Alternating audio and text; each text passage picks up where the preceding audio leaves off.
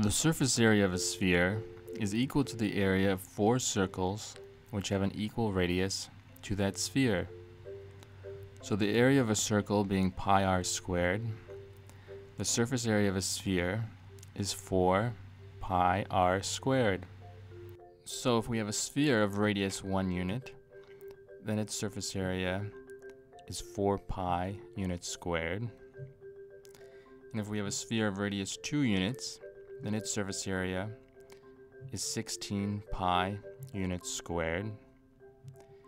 And if we have a sphere of radius 3 units, then its surface area is 36 pi units squared.